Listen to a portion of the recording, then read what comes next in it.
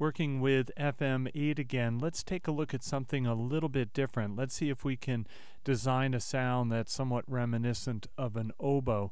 So far we've looked at what happens when we introduce feedback to the carrier frequency, and we've looked at the modulator being at both the same frequency as the carrier, and we've looked at it being an octave higher than the carrier with a 2-to-1 ratio.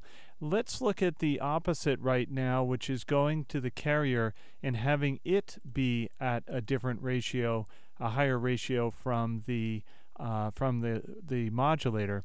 So in this case, a 4-to-1 relationship. So the carrier is set now to 2 octaves above the fundamental frequency where we started. So the first harmonic, of course, is the same pitch, same frequency. The second is an octave above that. The third is an octave and a fifth. Then we've got an extra fourth on top of that, which brings us to 2 octaves above. So let's turn on our E operator, and let's hear the sound with nothing added, and slowly bring in some of the E modulator.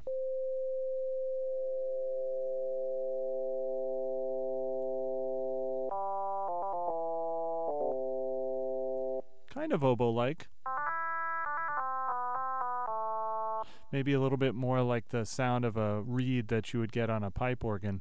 Now let's dig into your little bit of knowledge you have already about FM, and let's play with a little bit of feedback and see if we can add a little bit more grit to the sound, a little bit more overtone content.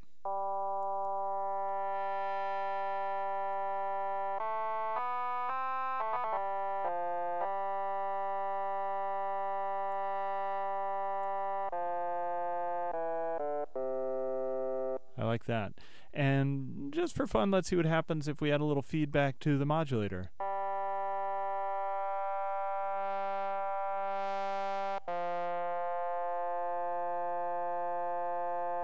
Not really quite as appealing, so I'm going to leave that off. Don't be afraid to explore an FM, though. There's a lot of possibilities, and as we get deeper into this, you'll start to think about expanding into even more than just a basic operator in carrier. We're really at the root of it just dealing with sine waves, and it's amazing the wide range of palette options you can get with just 2 sine waves.